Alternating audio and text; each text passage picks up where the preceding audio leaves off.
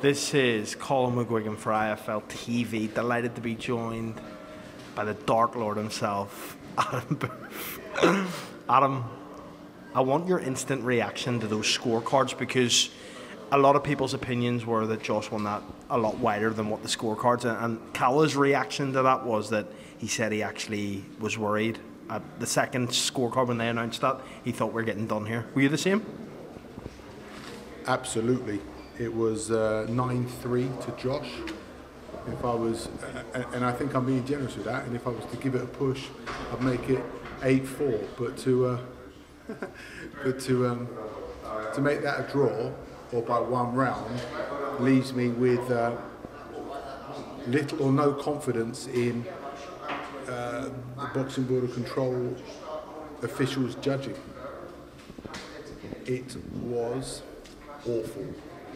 And this is, you're talking about people's livelihoods and their health and their careers and their hopes and their dreams and their families.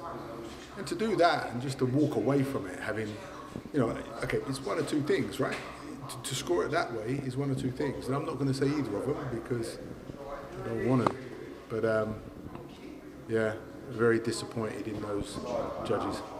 What do we do as a sport to combat this? You're someone that's been in this sport for so many years. I'm sure you have an idea in your head. Do you have a way of combating this judging system to make it more fair across the board? What do you mean fair? There's fair and there's competent, right? But this is subjective, Adam, right? So there's always going to be that element of someone somewhere watching something different to how me and you watch it, or someone else, right? Yes, absolutely.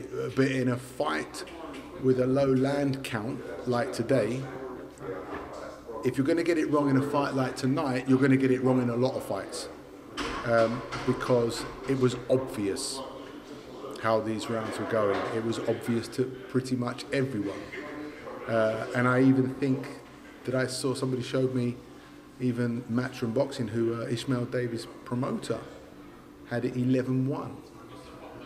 You know, we're here again. And this won't be the last time. What can be done? I don't know. It's just a shame that people do this.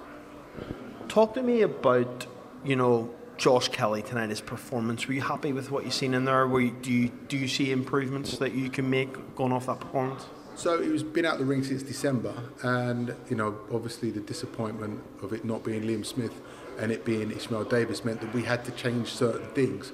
So I thought he did that really well. I thought he kept his head on. I thought ISHMAEL Davis was fantastic. You know that he gives, you know, he's got big, long arms, short torso and a short neck. So we knew that to find the openings was going to be difficult, and we knew that he was going to try and like leach that distance. And he's a strong fella, and he's definitely, absolutely going to be a world-class fighter.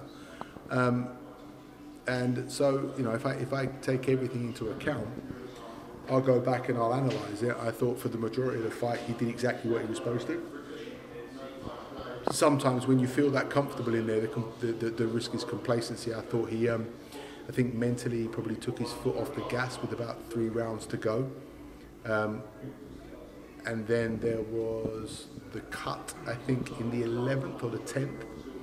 And then at the start of the 12th, they went out to touch gloves and they bumped heads. And where they bumped heads was on the cut. And the cut immediately started bleeding. And then I think there was a forearm that hit him on the nose, which opened up the cut on his nose. And he said to me, like, he wasn't hurt, but he just couldn't see anything because he had blood in his eyes. Yeah. So I'm actually really pleased that with all that mayhem, and you've got a really strong, capable fella swinging for his life because he knew that he had to win by stoppage, to be able to sort of ride that reckless storm out in that fashion, you know, kudos to him. It's another experience for Josh. I know he can be a lot better than that. And, you know, he's just beaten an unbeaten fighter, a really good fighter. You know, 10-2, 9-3. I spoke with Calla, and my question to Calla was, what do you do with Josh next? What route do you go down? Do you go for a world title route? Do you go down the domestic route? Do you fight someone like Conor Benn, which is a massive fight in the northeast of England? What do you want? You're someone who probably has already mapped out in your brain Josh's next move. Tell me what Adam Booth thinks is the best next move for Josh. I just want him to have the biggest fights that he can have.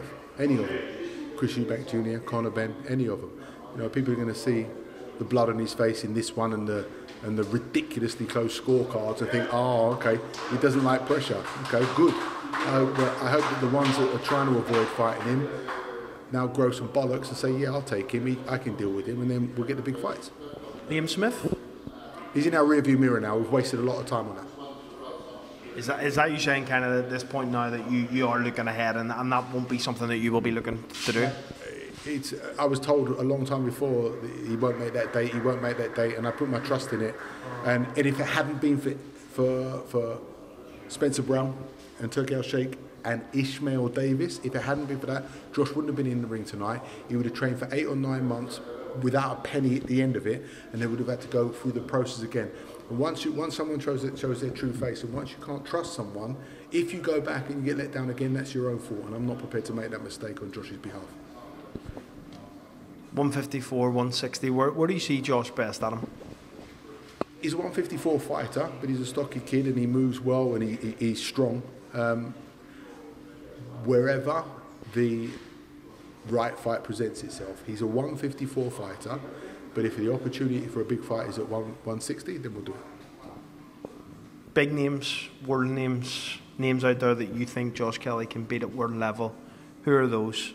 You know, people maybe with titles at the moment that you want Josh Kelly to get a chance against.